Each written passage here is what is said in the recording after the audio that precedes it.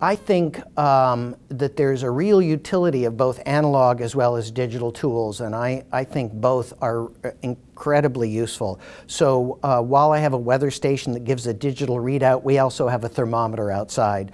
While we have a digital clock where the seconds tick by in numbers, we also have a circular clock, and we also have a sundial. All of those are different ways, different tools with which to calibrate the passing of time.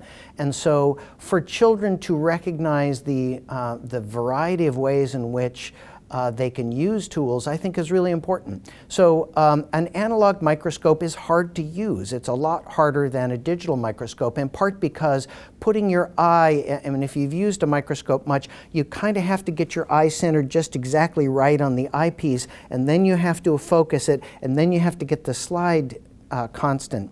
With a digital microscope, you have a large screen that's easy to see, and you can look at that screen and manipulate the focus without having to worry so much about a variety of parameters at once. So instead of juggling 3 things, it's basically just one thing.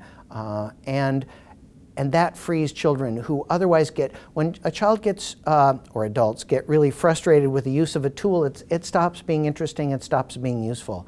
And so making a tool as simple as possible and as powerful as possible is, I think, a lot of the reason behind using digital tools predominantly. But I do believe that there's always a place for analog as well.